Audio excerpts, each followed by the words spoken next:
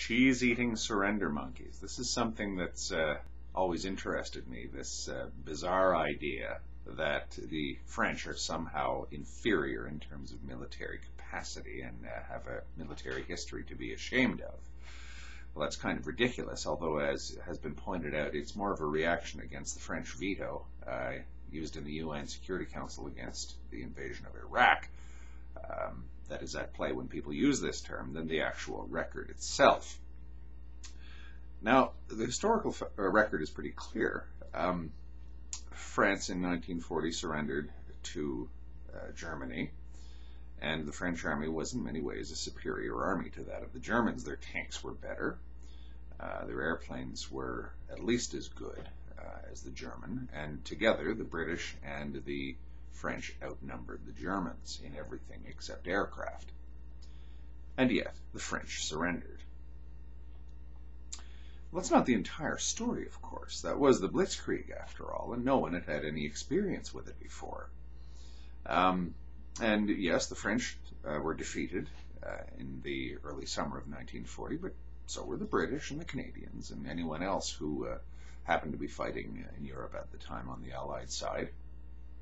And a historical detail that has to be included in all of this is that the Americans weren't even there. While the French and British were fighting the Nazis, the Americans were neutral.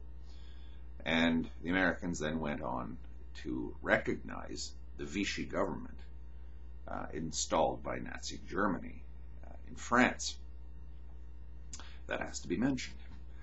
Now, I'm not trying to insult the war record of the British or the Americans in the Second World War equally offensively as the term cheese-eating surrender monkeys might. But some of the things that I have to say about the war record of both countries might sound somewhat insulting. I'm a Canadian, feel free to insult the military history of Canada, such as it is. I promise not to take it personally. But let's just say that that is an embarrassment, that France fell in 1940. Well, if France has to be embarrassed about that, then the British have to be embarrassed about this. Very embarrassed. Because they surrendered in about 18 months after the fact, after the fall of France, to a hopelessly inferior Japanese army. An army that they'd laughed at up until about a few weeks before the fall of Singapore. They easily outnumbered and outgunned the Japanese. In fact, when they finally surrendered to the Japanese, post-war records show that the Japanese were pretty much at the end of the rope, and if the British had simply said, no, we're going to fight on, the Japanese probably would have been unable to take Singapore, and it could have been held, but the British garrison there surrendered anyway. What does that say? Are we to assume that the British soldiers there are bully beef or fish and chip eating surrender monkeys? Or I certainly don't think so. Sometimes in war you just size up the situation with the information at your disposal and you make your decisions based on that. It did look as though the Japanese were invincible. The same as the Germans looked invincible in 1940.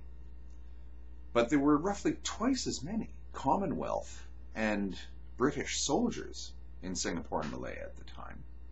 Not only that, they were fighting on British soil, essentially. It was part of the British Empire at the time. And they'd had ample time to prepare their own soldiers for jungle fighting because, well, the jungles were their own colonies. Malaya is a big jungle. One would have assumed that the British or soldiers allied to them would have been proficient at it. The Japanese, and Japan has no jungle, beat them at it. So it's an interesting double standard there when you look at the two surrenders, the surrender of France and the surrender of Singapore and Malaysia.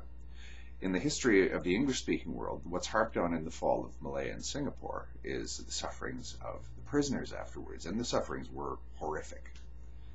But the military defeat, there's no other way to phrase it, was an abject capitulation to an inferior army. I'm sorry, but that's just what happened.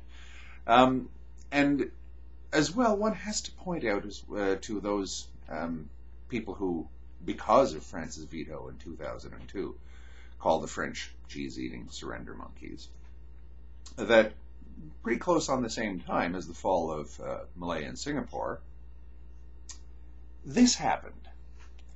The United States lost the Philippines, also to an army that was militarily, numerically inferior, also fighting on its own home turf. The commander-in-chief of all American forces in the Far East, Douglas MacArthur, fled rather ignominiously, but that has come down as a legend, I shall return, and all that kind of thing. Again, I'm not trying to say that these people that fought the Japanese were cowards, but if you're going to insist that the French were cowards, you'd better be prepared to apply the same logic to what they came to be known as the battling bastards of Bataan. These people suffered horrifically at the hands of their Japanese captors and during the fighting itself. Another little footnote that a lot of people haven't heard of is 1 million Filipinos died in that war, the Second World War. That's a lot. They died in military action, and they died as a result of a famine induced by the war and fighting guerrilla actions and Japanese punitive measures against the Filipino population. That's more than the combined casualties of Great Britain, the United States, and Canada. So, does this make the American soldiers in the Philippines hot dog eating surrender monkeys? I don't think so at all. Based on the realities on the ground in the Philippines at the time, it did indeed look as though these people were cut off and hopeless, and that the only logical thing for them to have done was to surrender because their country had more or less written them off. But they did surrender to an inferior army, and they were fighting on their own territory. Take these two examples as you will. I don't mean to judge the veterans of the Second World War. I wasn't there, and I have no idea what they had to put up with. But the record since then of French military history is pretty interesting as well. The French were defeated in Indochina, but they put up a ferocious fight before they were forcibly ejected. They put up a far more determined fight than the American military did afterwards.